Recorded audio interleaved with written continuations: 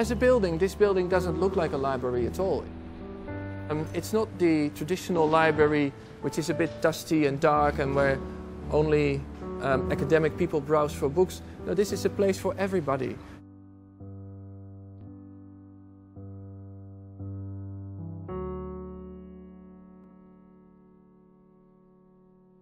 A lot of politicians come here. They had the question, what is the future of the library in the internet age?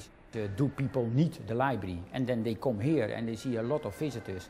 A library, first of all, is a public building. Public means, in this case, that there will be books.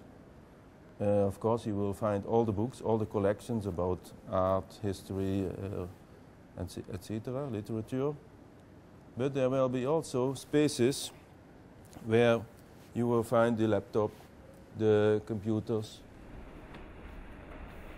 The aim of the library is the people within the library, like they must have access to the information within the library. Like normally that used to be just books. Yeah, but like now we are in the internet age, it's more than just books. It's also the internet, it's all kind of media. So this is not a book library, it's an information library. I started with this idea to make it transparent, very open. It has to be intimate in the heart, in the body of the building. It has to be open, and I want to have overviews. So the choice that we made was to kind of bring the course at the outside, but also to have like big, huge air spaces within the library that people can look through. But we also use them as air ducts. So all the return air is not going to an air duct in the ceiling, but it's going through the air locks which are going up and down. And you know, that really makes it quite different than most buildings. So we have very simple, robust controls. The whole building is controlled effectively. You can see the grills everywhere. That's the whole energy system. If you look around, it feels very natural. It is very natural.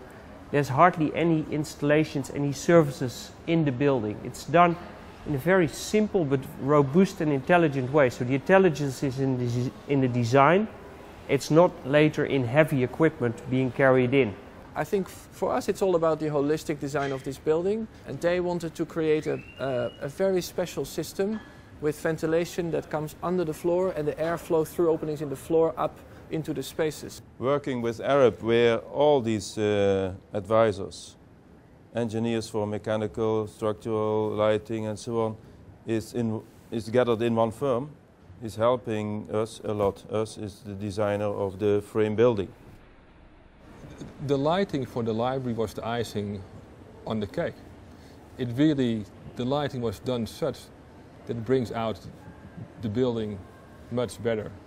We created these iconic places. We made the architectural elements luminous to communicate light to the people, to tell everybody who goes here that it's a vibrant and bright building. There are the escalators, trying to see all these movements, to show it also, like serpent through the building.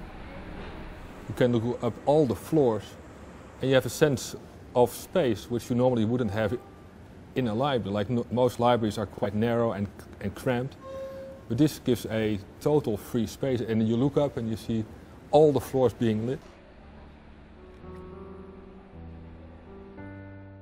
This building gives you a natural behavior, a possibility of natural behavior. If I had to sum up the building in one short statement, I would say it is the exemplar for social responsibility, for cultural integration and for technical innovation, and it doesn't feel like it. It feels like a building you want to be in.